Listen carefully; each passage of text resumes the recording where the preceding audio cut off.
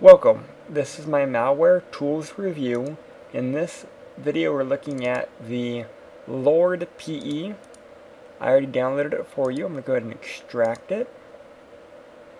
Again, it's not a installer, it is just a standalone application. And it's going to be like our other PE viewers. We can actually look at files and whatnot. Let's go ahead, let's look at our unpacked lab 102 unpacked file. You can actually look at things like its entry point, its subsystems, its date and time, hexadecimal values, things of that nature.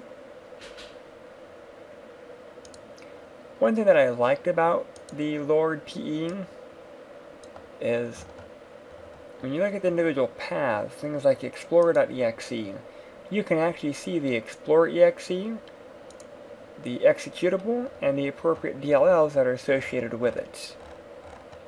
So LordPE has a lot of benefits. When you're looking at executables, you can quickly draw in what DLLs it needs, like other PE viewers, but again, this is just a separate type of view. Alright, so one thing I did want to do was I wanted to test something.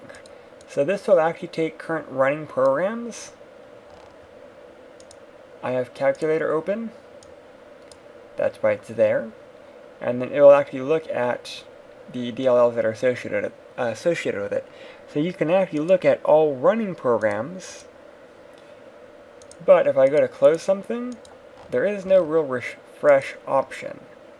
But you'll notice calc.exe no longer is showing the DLLs that it's accessing. I need to actually reopen up calc.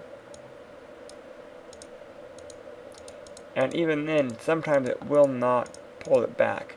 What I have to do is I've got to close out of LordPE, got to reopen it, for it to actually restore the program that I have open. LordPE is kind of interesting. You can also do things like rebuild the PE, unsplit it, break or enter the PE as well. But this is a tool we're going to be using a little bit later down the line, so I did want to show it to you now. If you have any questions or comments, leave them below and I'll try to answer them as soon as I can. Thank you.